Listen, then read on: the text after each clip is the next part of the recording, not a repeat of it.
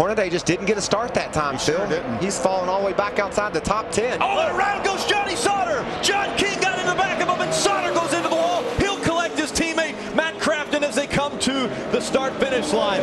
We will have another restart. They did not receive the white flag before Sauter got around and into the wall.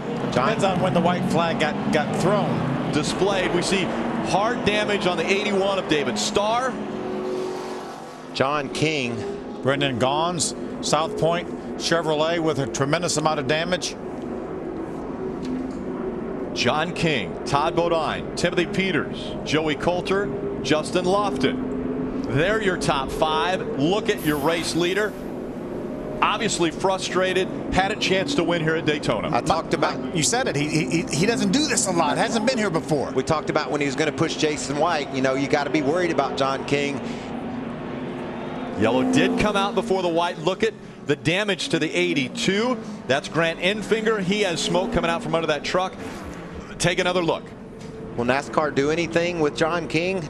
Was Todd Bodine pushing John King and push him into Johnny Sauter? Was Johnny Sauter moving up to try to block John King? Who knows what all happened there? Look at all the trucks that got collected. It looked like John King was going to the outside of Johnny. No, he just got a hold of his back end from the wrong angle. Yeah.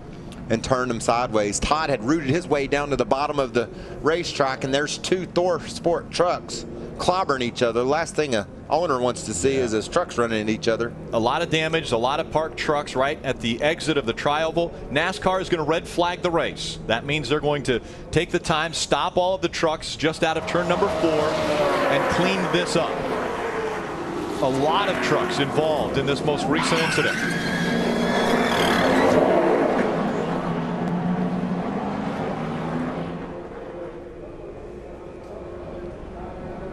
And how about Todd Bodine emerges with the lead? And look who slipped through another one. Ty Dillon. He makes another great move down on the bottom of the racetrack to miss all that mess. Attrition becoming a big factor in the possibility of winning this race. He just made a mistake from the back side of Johnny Sauter and turned him around. Inexperience, just turned us. Take a look at our flag person up here.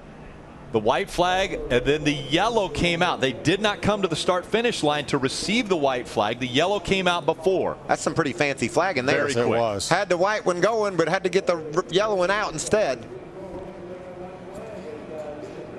I'm not sure. There might have been a little bit of contact from behind from the 11 of Todd Bodine into John King. Yeah, I think you're right, Phil. It looked as though Todd Bodine maybe gave John King a little shove. He then moved up and really didn't know what to do. I'm sure that was a situation where, do I hit the 13? Do I try to save this truck?